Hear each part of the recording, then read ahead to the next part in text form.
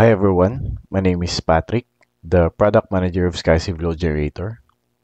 In this video, I'll be showing you a demo of how to use the SkyCiv Load Generator in generating seismic loads using ASCE 716 for solar panels and also for rooftop equipment. Recently, we've released the seismic load calculation for the rooftop solar panel, which uses the Chapter 13 or the seismic design requirements for non-structural components of ASCE 716. So on the seismic load parameters, you just need to put the component importance factor, component amplification factor, component response modification factor, and the component seismic weight. So everything here is, you need to define. So the default value will be set to the most conservative value. So for example, in importance factor, it's set to 1.5. Amplification factor is set to 2.5. Response modification factor is set to 1.5. And then you need to put the seismic weight. So this one, it will generate the base shear or the force that will be applied on the rooftop solar panel itself. Usually, this seismic load doesn't govern compared with the wind load applied. So it may not govern on your design, but definitely it's good to know the value for this so that you can compare and you can justify that wind load governs. Moreover, for ground-mounted solar panel, this calculation uses Chapter 15 or the seismic design requirements for non-building structures. So the seismic parameters needed are much simplified or lesser compared to the rooftop solar panel, which is the fundamental period of the structure, the response modification factor, and the seismic weight. So these values for the response modification factor, you need to go to the table 15.4-1 and 15.4-2. By default, its value is 1.5.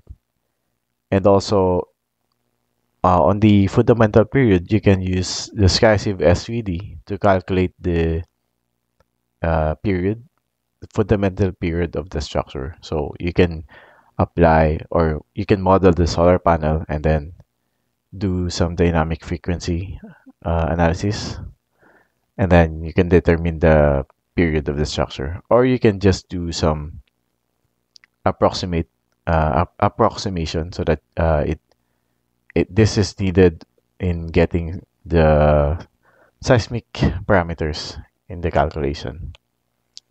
So using the SkyCiv Load Generator, all you need to do is select ASCE 716, and then we go to site data. Let's say the structure is risk category 2, and then I'll select stiff soil. Let's say the structure is located in Dallas, Texas.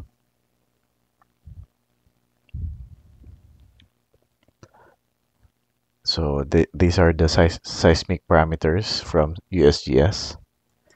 Confirm site data, then select solar panel.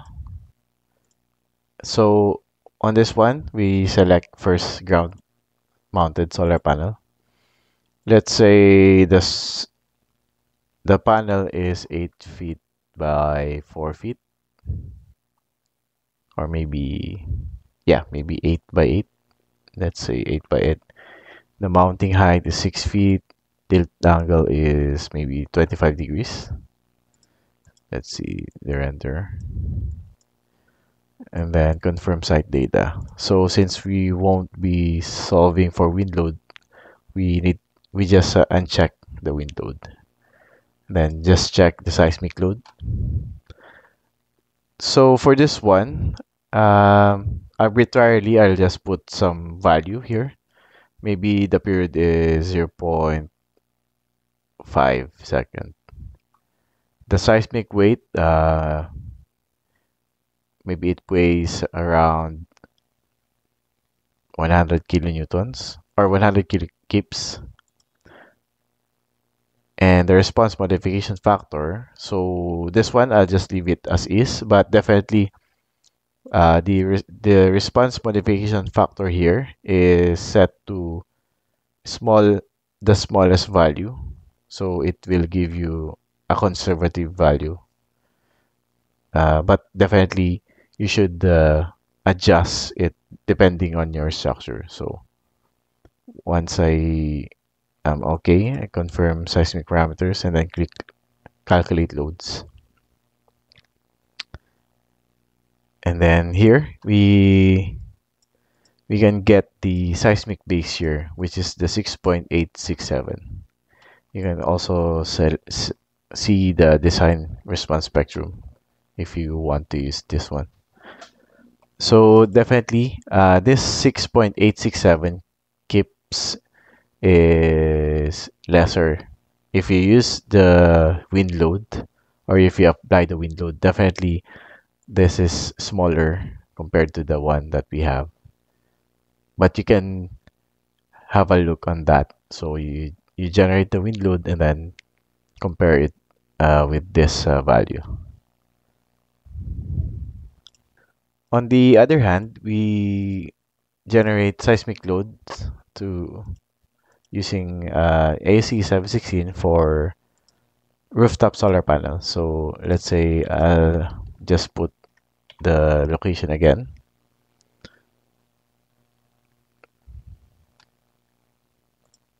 Click OK, structure, solar panel. So here I'll select rooftop solar panels. So let's say the solar panel length is 8 and then solar panel width is 8. Tilt angle here is the omega, which is the angle between the roof surface and the solar panel itself. So I'll just put 0, which is parallel to the roof. And then the roof profile, let's say it's monod pitch. The building length, 24 feet. Building width, 33. 25. Maybe 12. Yeah, so these are arbitrary values. So it depends on your structure. Once okay, I'll just click confirm structure data. Again, I'll uncheck the wind load and check the seismic load. So by default, there are already values on the input, except for the seismic weight. So for example, the seismic weight is, let's say we'll use 100. Actually, this one is a bit large, but yeah, so we can just check that one.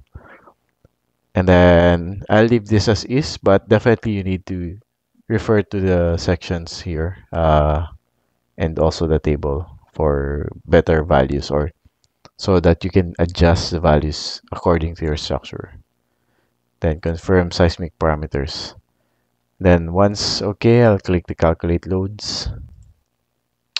Once the results come back, so you can see the forces calculated. So here you can see that there's a horizontal seismic force and a vertical seismic force. So you need to apply this one depending on your structure, but this one is applied for determining some overturning, and also this is the response spectrum.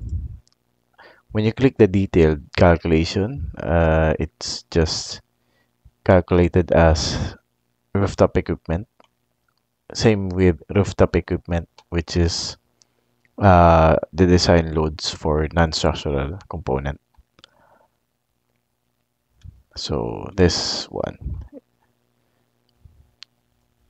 So that's how you generate seismic loads for rooftop solar panel and the ground solar panel.